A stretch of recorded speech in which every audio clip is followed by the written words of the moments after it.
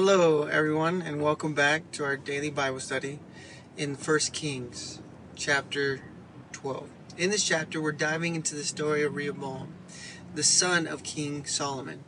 After King Solomon's death, Rehoboam went to Shechem to meet with the leaders of Israel and to discuss his reign. How is he going to do it? However, the people approach him with a request to ease the taxes and labor that his father imposes on King Solomon.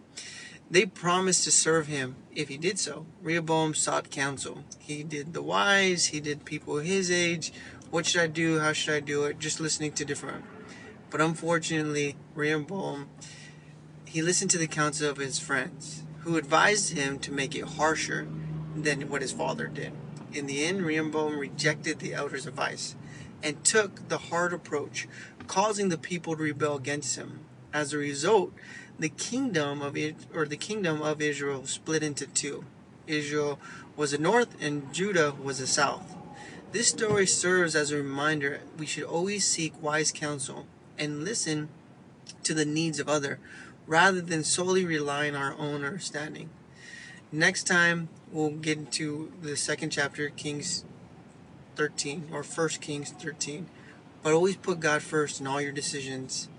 Big, small, all above, because He will do what's right and He'll put it in your heart.